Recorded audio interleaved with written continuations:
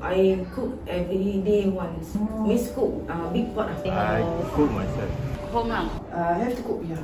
It's very expensive. Like sambal, curry. I and my husband only eat one day one time. If we take lunch, we never take dinner. But my children will eat dinner.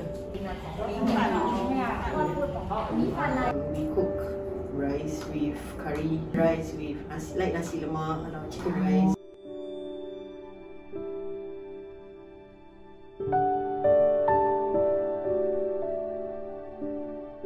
You working? Oh, I'm tired. Are you working now? No. I am staying in my own place. We are having a family of 6. Yeah, so I have 4 kids of my own. My husband, he's the not well one. 7 in one house is 7 people.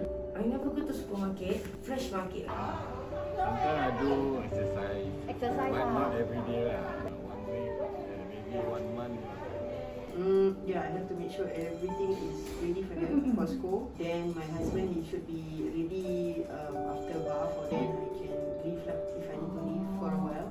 Then I have to fetch the kids back to school from school, then feed them, do their homework, whatever, and then after their bedtime, then I can leave. My housewife with 5 kids and 2 of them are special needs. I stay 5%. Children or maybe I got grandchildren 11. Yeah, of course, family service help me a lot. If like sometimes really cannot afford, I will. And if I see to call them to ask, I will ask them about milk, powder, rice. I think from my children small until 5 kids. So like for example, FSC, MUIS, for example, SSO. Now more expensive, but we cannot do anything. Life must go on. 东西也很贵，怎么样？